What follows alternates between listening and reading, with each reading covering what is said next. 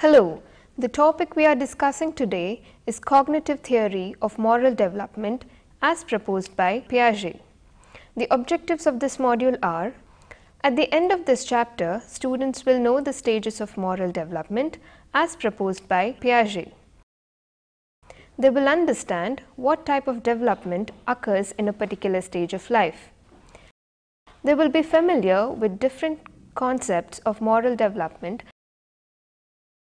and they will know how different factors influence moral development according to his theory. Morality refers to the way people choose to live their lives according to a set of guidelines and principles that govern their decisions about right versus wrong and good versus evil.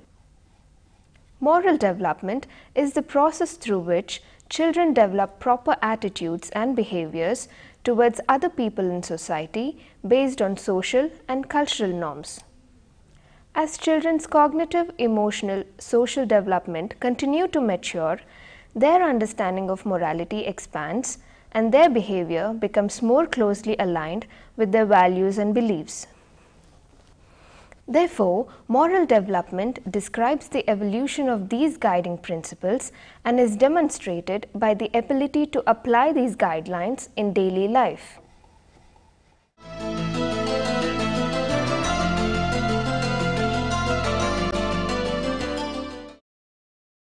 Jean Piaget, a Swiss psychologist famous for his research on cognitive development, explored how children developed moral reasoning. Jean Piaget rejected the idea that children learn and internalize the rules and morals of society by being forced to adhere to them, but he recognized that children learn morality by dealing with others in the group. He reasoned that there was a process by which children conform to society's norms of what is right and wrong, and the process was active rather than passive. According to Piaget, children between the ages of 5 and 10 years see the world through the lens of a heteronomous morality. In this moral understanding, rules handed down by authority figures such as parents, teachers and elders are seen as absolute and unbreakable. Children accept that elders are able to make rules that last forever and that they do not change and must be followed. For most children, breaking the rules tend to lead to negative personal consequences, and most children follow the rules as a way to avoid being punished. Towards the end of middle childhood, children's appreciation of morality changes as a result of their recently developed ability to view situations from others' perspectives. As children develop, their appreciation of morality becomes more autonomous, that is, self-directed. Piaget called this morality of cooperation. Starting at about ages 10 or 11 and continuing through adolescence, children will have generally begun to view moral views as socially accepted guidelines. Children using this frame of reference still feel that it is important to follow rules, but these rules are viewed as complex, somewhat negotiable guidelines that are meant to improve everyone's lives. Children realize that making choices about following rules should be based on something more than fear of negative consequences or desire for individual gain. Decisions affect everyone and can benefit or hurt everyone.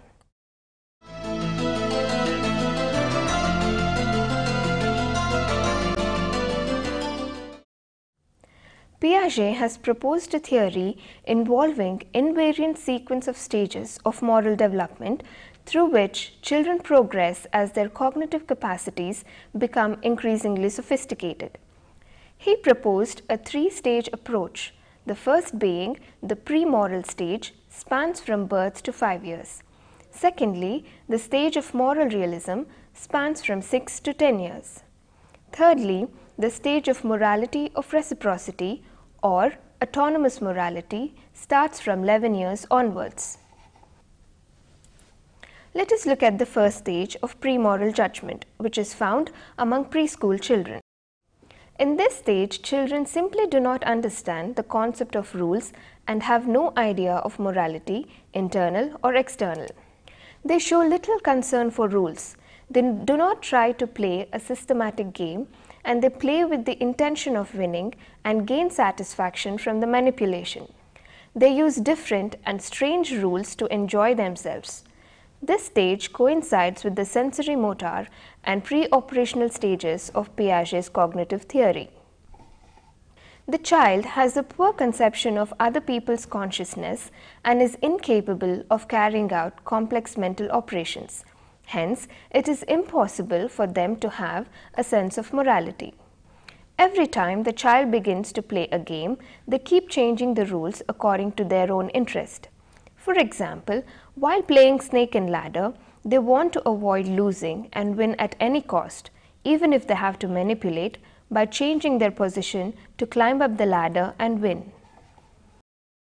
Coming to the second stage of moral realism, which spans from 6 to 10 years, in this stage, the children understand the concept of rules, but they are seen as external, absolute, and not to be questioned. They obey the rules that come from authority. And since a rule tells you what you're not supposed to do, moral realist children evaluate wrongdoing in terms of its consequences and not the intention of the wrongdoer. Children subscribed to the notion of imminent justice. That means any deviation from rules would result in punishment. They think that someone or something is going to get them one way or the other. Such retribution might take the form of accidents or mishaps controlled by inanimate objects or by God. For example, if the child disobeys its parents and next day if any accident takes place, the child tends to understand or perceive the accident as a punishment from God due to his or her rude behavior towards the parents. The two factors that contribute to young children's moral realism are egocentrism, that is, inability to subordinate their own experiences and perceive situations as others would do. That is, they cannot understand others' perspective. Secondly, immature way of thinking, which leads them to confuse external reality with their own thought processes and subjective experiences.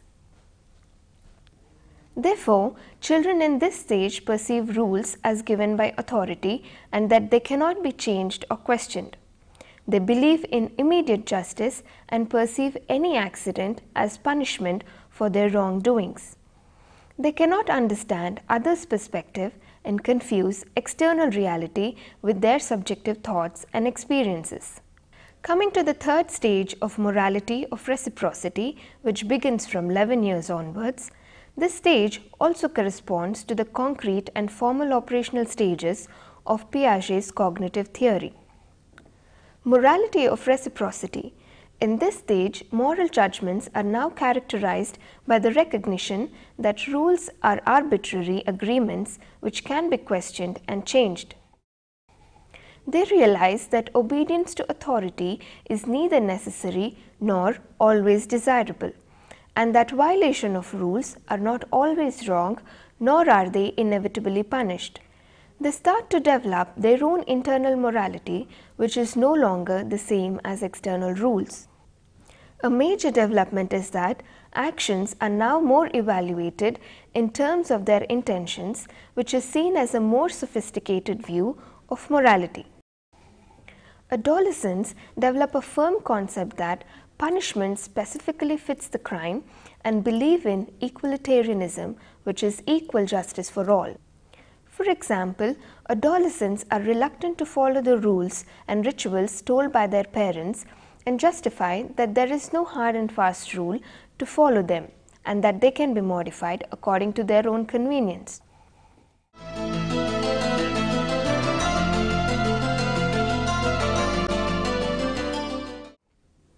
Now, what is the basis of this moral theory? There were two lines of research that were conducted. The first was to observe children of different ages while they were playing marbles and then ask them questions about the rules of the game. It was found that Children younger than 5 years essentially had no rules at all. For those between 5 and 10 years, there were rules, but the children saw them as fixed. Finally, by the age of 10, the children were able to think of their own rules and recognize that these could be adopted by mutual consent. The second line of research was presented to the children as moral dilemmas, which consisted a pair of stories. In one story, a child deliberately caused a small amount of damage. That is, in the first story, once there was a little boy whose name was Henry. One day when his mother was out, he tried to get some jam out of the cupboard. He climbed upon a chair and stretched out his arm but could not reach it. And while he was trying to get it, he knocked over a cup. The cup fell down and broke. In the other story, the damage was accidental but much greater. In story 2, a little boy who is called John is in his room. He is called to dinner and he goes into the dining room. But behind the door there is a chair, and on the chair there is a tray with 15 cups on it. John has no idea about it. He goes in, the door knocks against the tray, all cups are broken. Piaget asked children which of these characters deserved to be punished the most, and tried to find out not just their answers but the reasoning they used to arrive at them. Piaget found two main differences in how children thought about moral behavior. Firstly, very young children's thinking is based on how actions affected them or what the results of an action were. For example, young children will say that when trying to reach for a forbidden cookie jar, breaking 10 cups is worse than breaking one. They also recognize the sanctity of rules. For example, they understand that they cannot make up new rules to a game and that they have to play by what the rule book says or what commonly is known to be the rules. Piaget called this moral realism with objective responsibility. Children evaluate seriousness of an act or behavior in terms of its consequences rather than according to the good or bad intentions of the actor. Older children look at motives behind actions rather than the consequences of actions. They are also able to examine rules, determining whether they are fair or not, and apply these rules and their modifications to situations requiring negotiation, assuring that everyone affected by the rules is treated fairly. Piaget felt that the best moral learning came from these cooperative decision-making and problem-solving events. He also believed that children developed moral reasoning quickly and at an early age.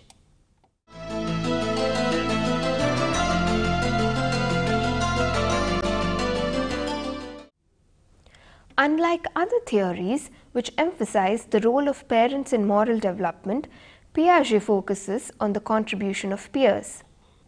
Away from moral absolutism, realism, and egocentrism, moral development can occur in interpersonal relationships. The children can compare their point of view to others.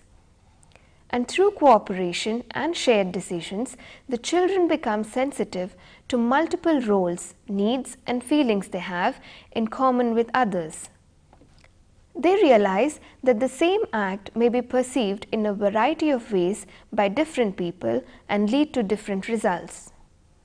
The increased ability to make inferences about others is based on the cognitive development and improved intellectual ability of children to solve a variety of intellectual problems. It is also related to children's motivation to understand others and acquire social skills as well as realization of different emotional behaviors. As children become less dependent on adults, there will be increased feelings of control and participation in decision making, as well as growing ability to take on new roles that enhance their respect for themselves and for others. It frees them from the domination of external authorities and leads to a sympathy and concern in intentions as well as in actions. Mutual harmony and respect which is so critical in developing a sense of social justice, can only occur when children free themselves from the relation of unilateral authority with adults. Parents' egalitarian relationship accelerates the acquisition of reciprocal morality.